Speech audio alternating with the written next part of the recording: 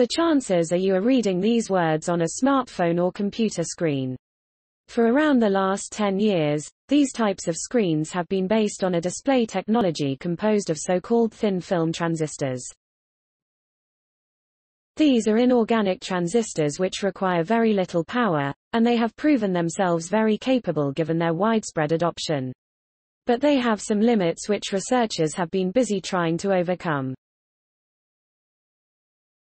We explore new ways to improve upon thin film transistors, such as new designs or new methods of manufacture, said Gyo Kitahara, a Ph.D. student from the Department of Applied Physics. Organic thin film transistors, for example, have a bright future in LCD screen devices. Compared to the inorganic kind currently used, we expect the organic kind to be useful in low-cost, large-area, lightweight and wearable electronic products, especially by using printing-based production technologies. The idea of organic thin film transistors itself is not new, but the ability to. This means ordinarily the surface would repel the materials required to print the structure of the transistor, which seems counterintuitive as to why such a surface would be useful at all.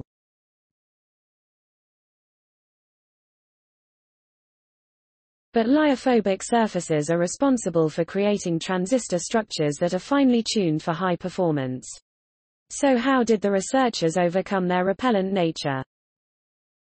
We made use of a fluidic property you probably see every time you wash your hands with soap, said Kitahara.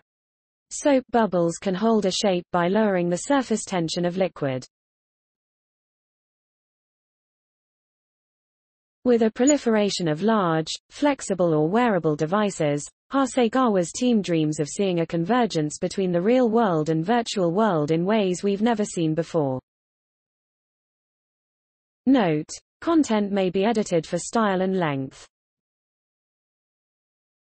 Please support my channel to grow by pressing subscribe button and the bell icon. We will notify you technological news. Thank you.